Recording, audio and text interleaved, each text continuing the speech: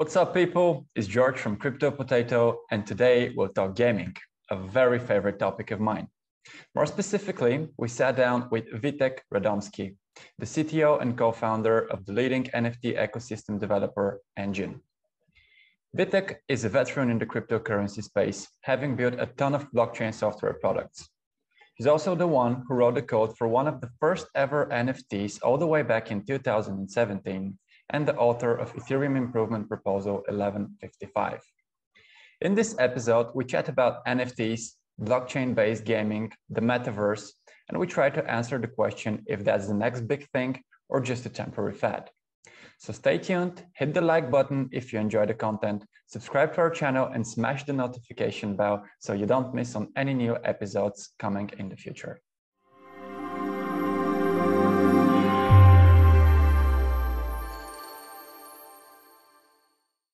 Hello, Witek. First of all, thank you for agreeing to do this. I'm sure it's going to be a blast interview / conversation. And we're happy to have you here. Correct me if I'm wrong, but my research showed that you wrote the code for one of the first NFTs back in 2017. Is that correct? Yeah, so I'm the author of ERC 1155, and before we made that into a standard, we were actually building this. So I wrote the first contract, way back before even ERC 721 was a standard as well, because we needed to make tokens for games. We needed to make something that supported fungible things like gems and health kits and currencies inside games, as well as non-fungible unique things. So yeah, we started that early 2017. It's been crazy since then. That's pretty awesome. We're definitely circling back to that. But first, can I take you back a little bit, and maybe you can share with us how did you get into crypto and when did you get into crypto? Yeah, so it was a long time ago. I think it was around 2011-ish or so, 2011, 2012. Basically, I started hearing about it first from one of my friends he's a sort of futurist guy, and he was telling me, oh, dude, you should check out this thing called Bitcoin. This white paper is amazing. And back then, I think it was less than $1 per Bitcoin. And he was talking about how, one day it's going to be, on par with $1. It'll be amazing, right? So I went and I installed Bitcoin QT, and it was like really crappy experience. I was like, who's going to use this? It seems like some sort of another one of those, digital cash things that I saw, digital coins.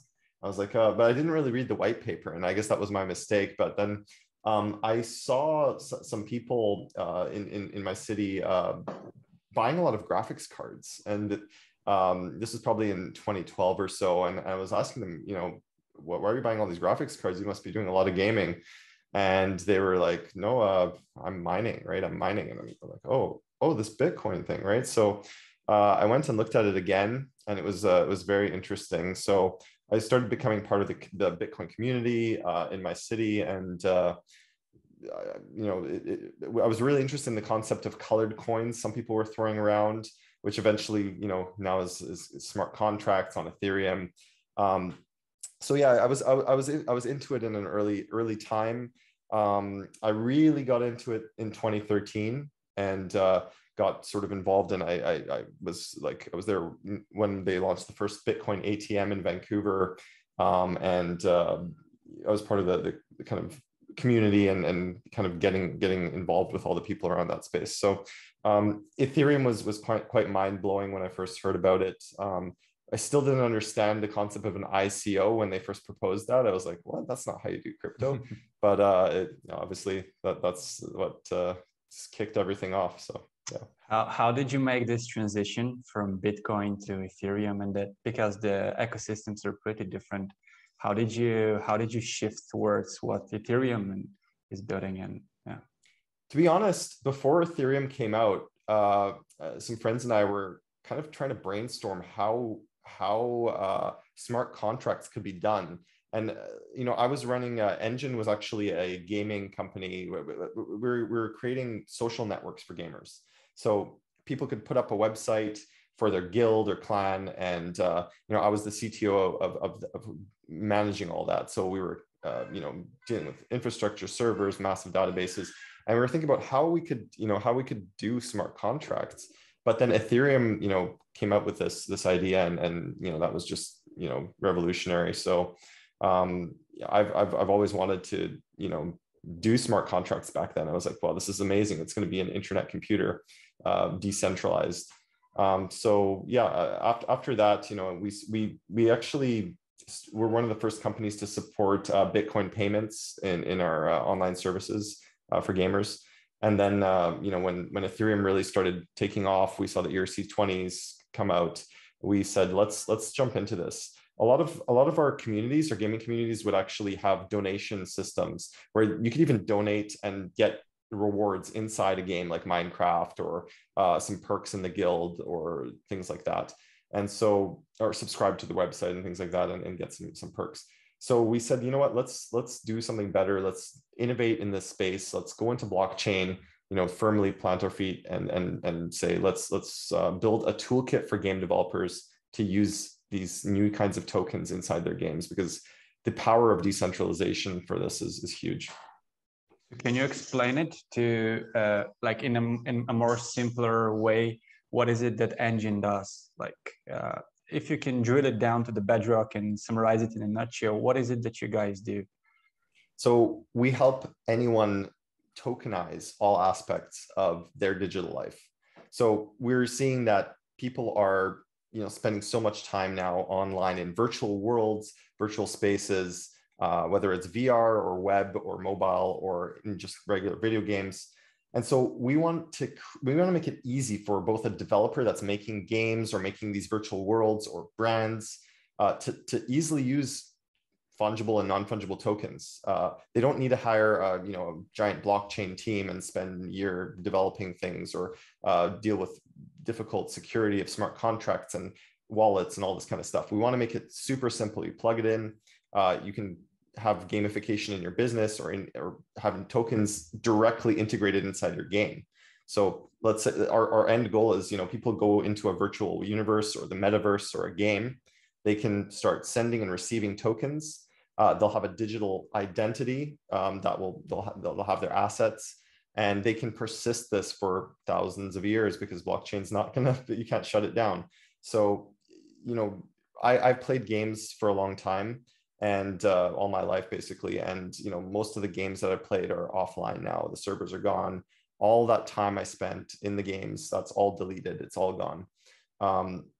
I would love to have, even just for the nostalgia value, but even, just to have my whole digital history persist with me. And some of the most amazing, engaging games that I played with actually had mods that you could do, or ways to extend the game, or APIs that could look into the data of the game, and people would build websites around that, and whole communities around that would grow. And so blockchain lets you do that kind of thing, and it gives you full control over your assets. It means your identity, all that time and effort and money and energy you're putting inside a virtual world, stays with you. Yeah, but we're doing it for the developers and for the end users to make it easy for people as well to use. It's always very nice to chat to a fellow gamer. I've also played games pretty much my entire life. Now I'm continuing to play them. And actually, I wanted to touch upon something you said and perhaps compare it a little bit to what we're currently seeing, because games are obviously on the rise in the crypto community. I don't think we've seen so much discussions around gaming in general than we saw in the past couple of months. But I also played a few of them, probably the most popular ones. I'm not going to name them, but what I felt was that it was lacking. Like, blockchain-based gaming as it is right now feels very, probably the word I want to use is underdeveloped. It just doesn't feel like 2021 when I'm playing a blockchain-based game. And you said that back in 2011, when you first dabbled with Bitcoin, you also felt that it's just scratchy. It's just another part of digital cash. And Do you think that this is perhaps where we are right now when it comes to blockchain-based gaming? Do you think that this is the 2011 of blockchain-based gaming? Or, of course, if you agree that most of the games that are currently out there are not as good UX, UI-wise compared to traditional games? Well, it's a complex question because there's a lot of people developing all kinds of games, but you'd see a lot of the low-hanging fruit, you know, the people who are crypto focused wanting to make a game. And so naturally that game turns out being something that involves trading, purchasing, because it's sort of in a crypto mindset, you know, earning money while playing the game. You know, so yeah, there's a place for those games, but I don't think that's going to attract, you know, the mainstream audience. It's going to attract maybe a 0.1% of gamers that want to earn some money and do things like that. But what we really want to focus on is games that people want to play. So fun games where the game design is actually, it uses blockchain in an interesting way. So, you know, I've played games in the past. I mean, there's obviously the old MMORPGs where you could do things like, in some of them, you could even own some land, right? If we integrate blockchain concepts into that, where you can own things, you can trade them, they go outside of the actual walled garden of the game. That's a really powerful concept. Also, there's so many little tools you can play with. So with blockchain gaming, I mean, right now it's always been, like I said, card games, trading, collectible critters or whatever. But you know, you have this the ability to own the item, which is, you know, people love that sort of, I own it. It's now worth something. It's mine. It's not, you know, it's not just the game developer's property. Then secondly, you have this sort of social aspect where, you know, people can create these cross game transfers, cross player economies. You have the history of the blockchain, like everything is persisted forever. You could have games tapping into that history and using that in interesting ways in gameplay. You can also do things like crafting, where you can actually let people mint tokens or create things in games. You can have a whole creator economy around a game and have that as part of the gameplay.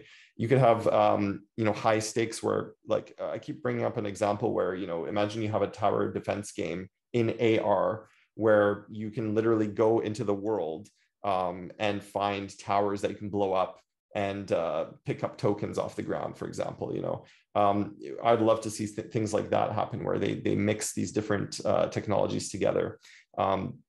So there's a lot of things to play with, and there's experiments that people have done where, you know, with land ownership and these kind of things, where, you know, you have a finite game universe, and then the blockchain is used to kind of make those scarce resources something that can be traded and used in interesting ways.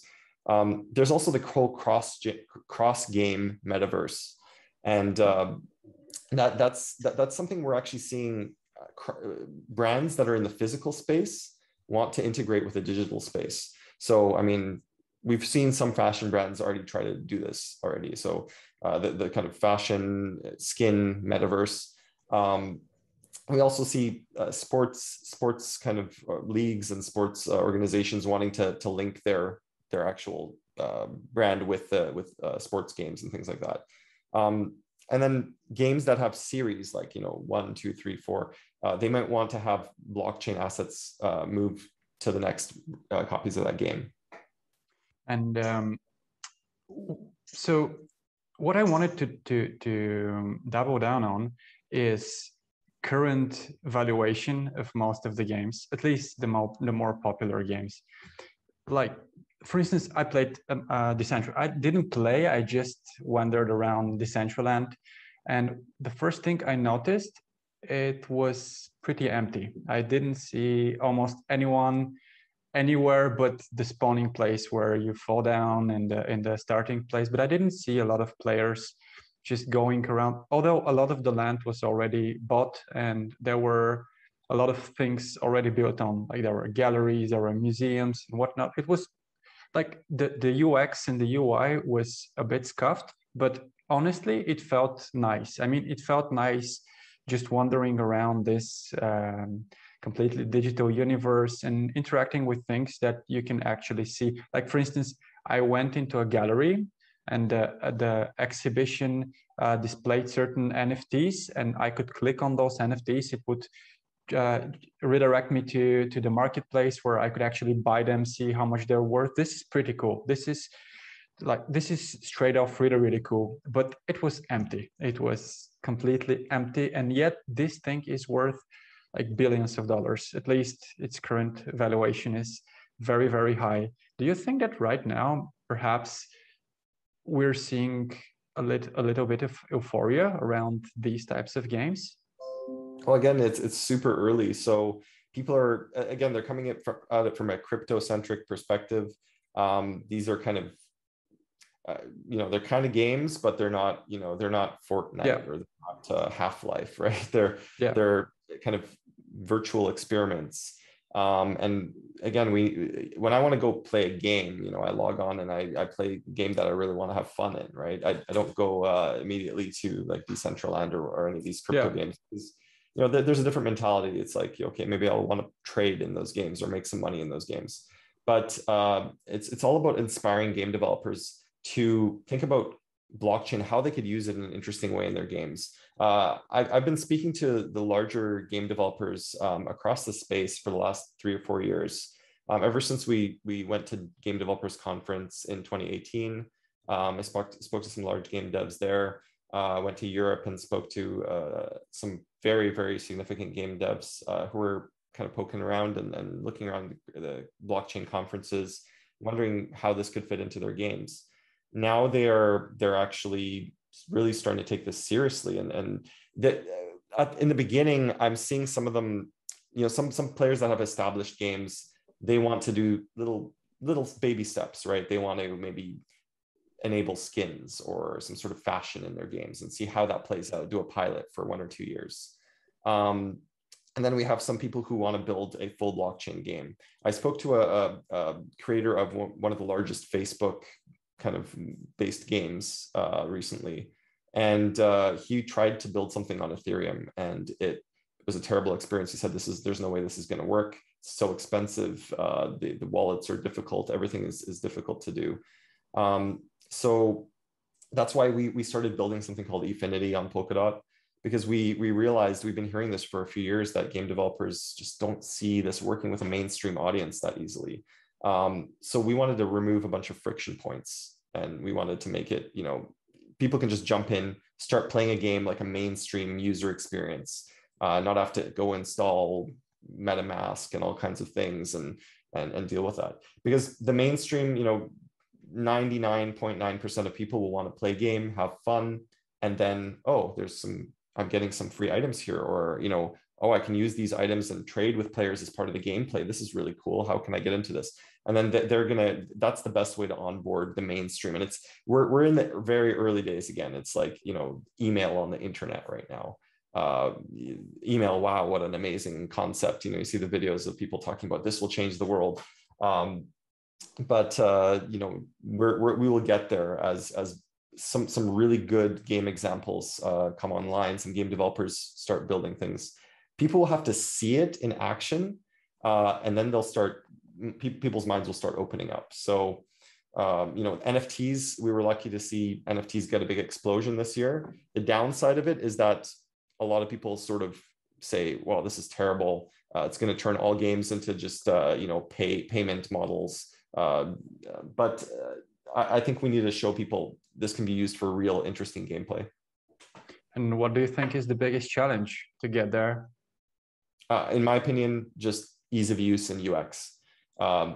User has to be able to play a game, not realize they're using blockchain at all. So what we're trying to do in Efinity, just give people the ability to subsidize their gamers' transactions. People can start playing, trading, doing all this kind of stuff. Their wallets will be filled up in the background, and then they can claim ownership when they're ready to actually take ownership of their wallet. Making it easy to do all kinds of transactions, crafting that, so you don't have to have a big blockchain team needed to do all the security and work in the background. it'll all be done in an SDK. It's all done ready for you as a game developer. And then you can start being creative with these tools. How do we solve the scaling problem? Because the way I picture it, for instance, I'm playing some sort of an MMO, and I transact with another player, and I send him, for example, one item that I've acquired in the universe, and it's mine in the form of an NFT, for instance. It's mine, but he wants to buy it from me, and I want to sell it to him. Like, how do we scale? Like, if we're achieving conventional gaming metrics, how do we scale this to the point where a lot of players can be doing this at the same time all the time? Yeah, so scaling is there's so many people doing different approaches to scaling, and the one that we've seen be very popular this year has been taking, looking at Ethereum, building another blockchain that's cheap Ethereum, and sort of going for it there. Oh, you can just do everything you did on Ethereum, but for a fraction of a penny. But that is a bit short-sighted. I think Ethereum, they're going to try to shard their network out. They're going to proof of stake and then sharding. But that's not going to solve the fundamental problem. The issue is Ethereum is a general purpose, computing platform for making smart contracts. That makes it very heavy. Every token is a smart contract. You have to deploy so many contracts out. Everything has to be super general purpose. Everything has to be paranoid. All the contracts have to be, have security around them.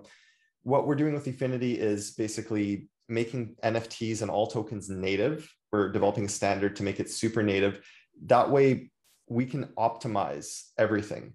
When you want to mint 1 million tokens, you don't do 1 million transactions to mint tokens. You can use our batch and chunk extensions we store the tiniest amount of data to mint those tokens. When you want to move hundreds of thousands of tokens around, again, tiny amount of data to do that.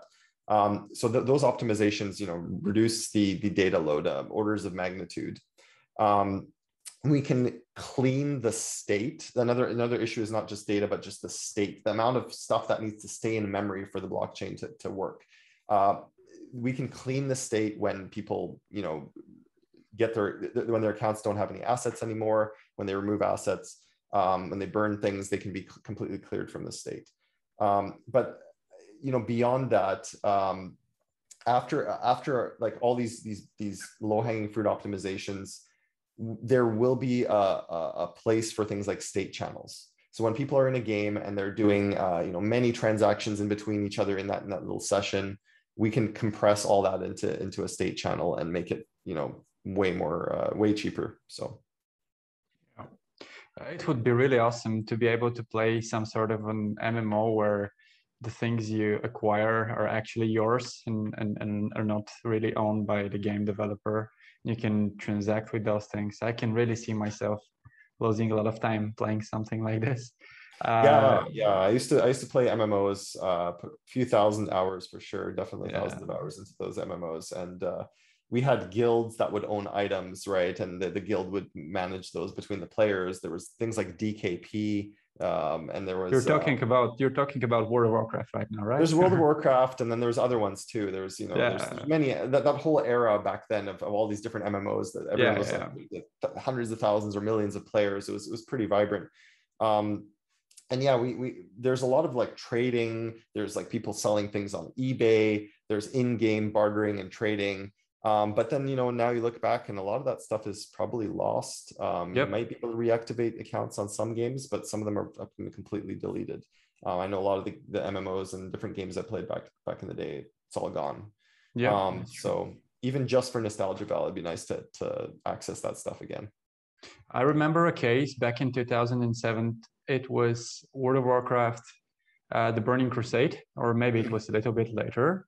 And then there is this guy who leveled up a rogue and was the first one to obtain the Illidan glaives. These legendary weapons, everyone wanted them because they look like Illidan Stormrage's weapons. And he sold his account for 7,000 euros, which back then was a lot of money. And Blizzard noticed that the person who bought the account wasn't as good as the person who was playing before that, because for you to obtain those items, you need to put in hundreds, if not thousands of hours into this character. and actually be good at the game. And the one who bought it wasn't. He was just a regular person who just started playing this class, and he had nothing to do with it. And Blizzard noticed this and banned the account, which is something that blockchain solves, right? Because it's not cool to spend either money or effort on something and then know that this isn't yours in any shape or form. I mean, the moment the developer decides to pull the plug, all of these hours you've put into the game are just wiped clean, and it's all been for nothing pretty much, except for the fun you've had. But like, it's always nice to have something that represents the time that you've put into this. Of course, it's your digital identity, right? It's exactly. You're putting in. It's your social connections with your friends. It's everything that you're doing in this digital world. As these digital worlds get more immersive and we spend more time over the next decade in these virtual spaces, you don't want to be deplatformed out of your virtual life. I mean, virtual life is going to be so core to people's identity as time progresses.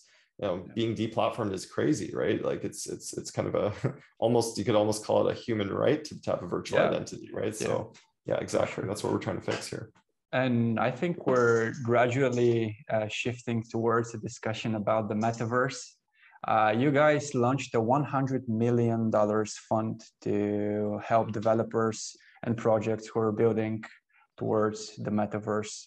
But like, before asking you more about this, can you tell me how do you define the metaverse for yourself? Because I know there are a lot of definitions, people get it differently. That's completely fine, of course. But how do you get the metaverse? What is the metaverse for you?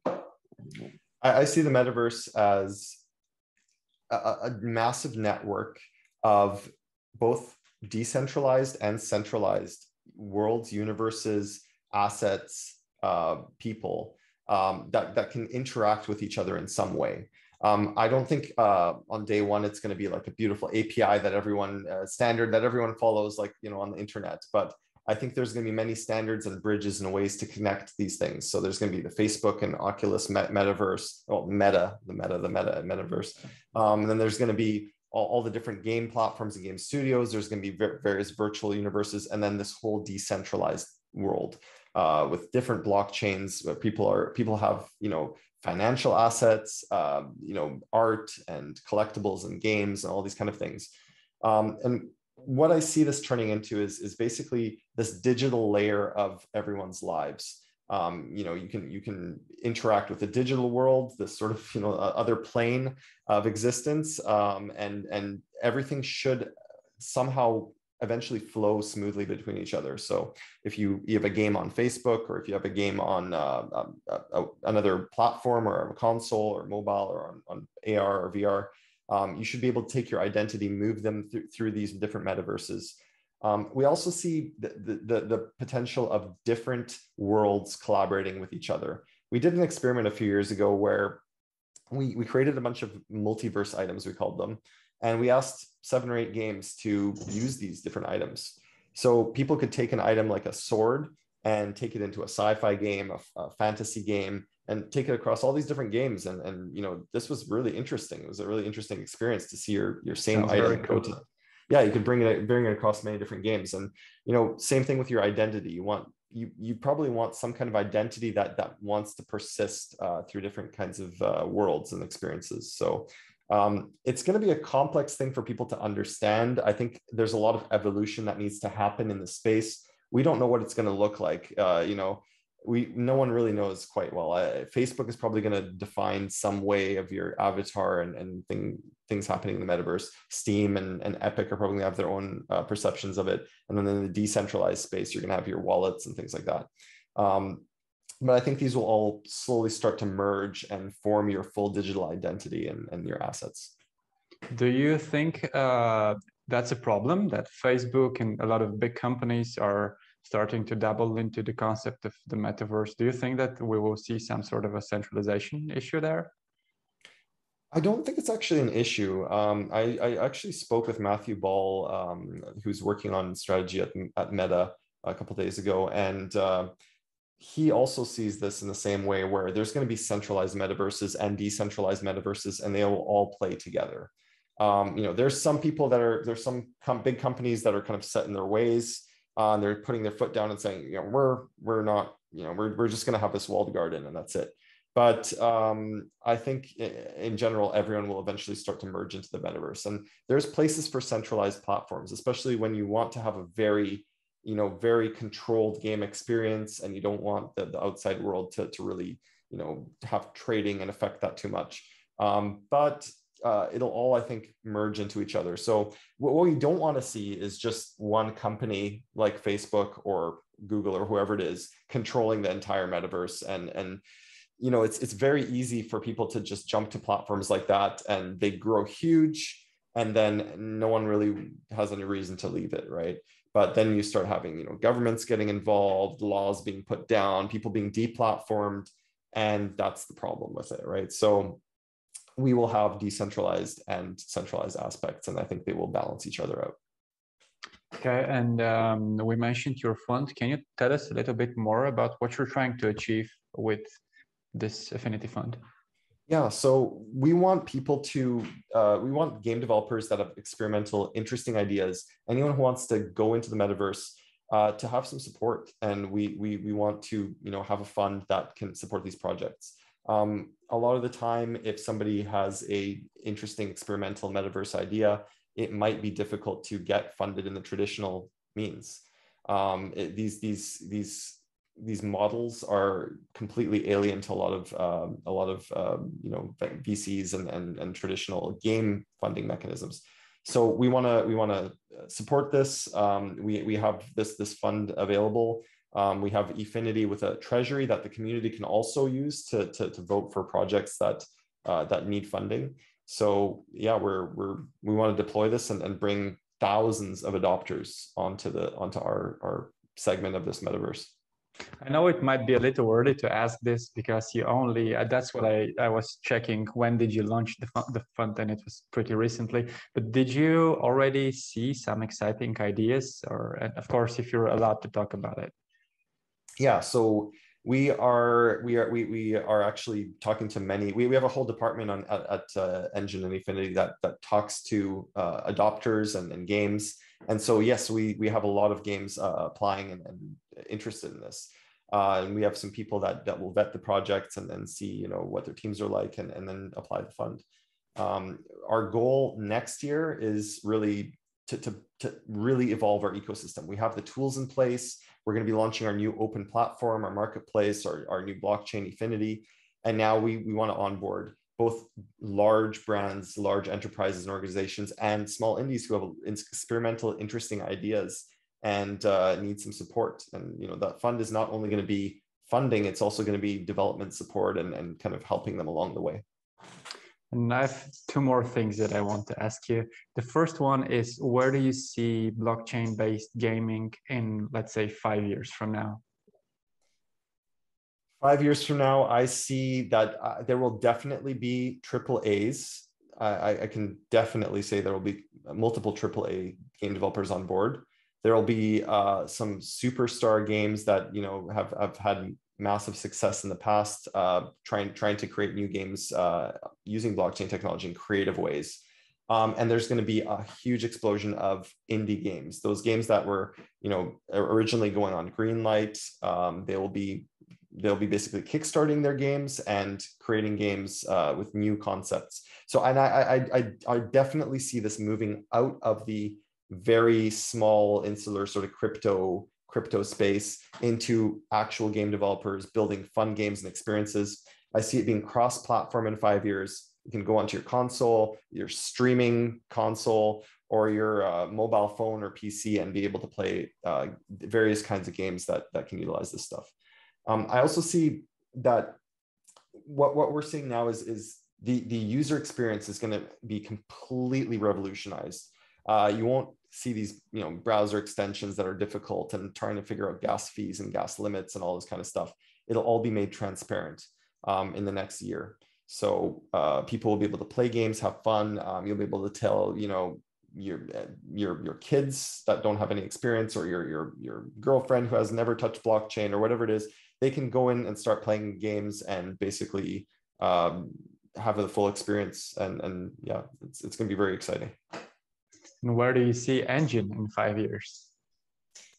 Well, I mean, we have a 5-year roadmap for Efinity, so we are, I think within the next year, the stuff that's on the white paper, we're going to get completely fleshed out. And then I think through 2022, the goal is to bring on hundreds, if not 1,000 adopters. We want to have a few major brand names on board and many hundreds of smaller indies that are doing experimental, interesting things. And again, we want people that want to do something creative. We want people that want to build an interesting game, that want to use this technology for interesting gameplay to inspire the space. In 5 years, I mean, time will tell. I think 5 years is so long for crypto that That's true. Yeah. I mean, I can only think 1 or 2 years down the line here, and we have a million items to get done in that time. So yeah, it's crazy if you think about it, where the industry was just 1 year ago and where is it right now. So, exactly. yeah. NFTs weren't even people's lexicon a year ago. So Yeah. Can you actually can you compare what was it like back in 2017 when you were dabbling with the concept of NFTs? Did you ever think we're getting this type of mass exposition and exposure of NFTs like we are right now? Did you see this coming? well, I'm a bit weird because I'm a very long-term thinker. I think hundreds of years down the line, and so I see this as inevitable. I like to predict what's going to happen a long time into the future. So I saw this as an infinite growth opportunity, just in terms of the power of this tool, right? So yeah, it happened very soon. I thought it would be 5 to 10 years, but I see us still as the really early days. People are still very skeptical. There's people laughing it off as just a little, experiment, and some people are calling it just, gaming is completely. It doesn't need NFTs. It doesn't need blockchain. It's completely irrelevant. But I see next few years are going to change that. I mean, you're going to see all the major platforms start supporting this. So it's pretty incredible. I mean, it was incredible thinking about it, even 10 years ago, with when this was such a small thing, like Bitcoin was just starting out, and my friends were talking about, this is going to be huge. Bitcoin's going to be worth $1 million one day, and I was like, what? Crazy. But you know what? We might actually see that happen in the next few years. Yeah, and also thinking back, I remember when I was playing computer games when I was little, thinking, and my parents were always telling me, don't waste your time playing computer games, go study and all that. But now when you think about it, a lot of people are actually finding their career path with gaming, which is amazing to me, because it's been scientifically proven that playing online games can develop a lot of you, like a lot of your reactions and the way you process information and all that. Is just amazing to me to think how far we've come, especially in this particular regard. Like if we hop on Twitch right now, we'll see so many people streaming different games, trying to pave their career. If we take a look at the different games, we'll see like these major tournaments with millions of dollars of prize money, and people actually, Of course.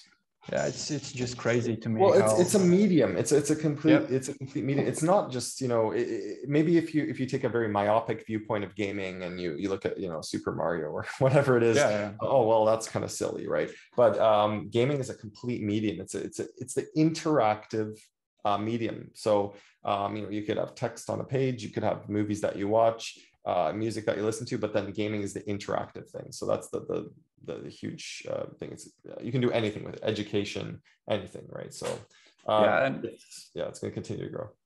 it's also something like when we talk about the metaverse and how everything is going digital, I think a lot of people just fail to or don't want to realize how digital our lives already are.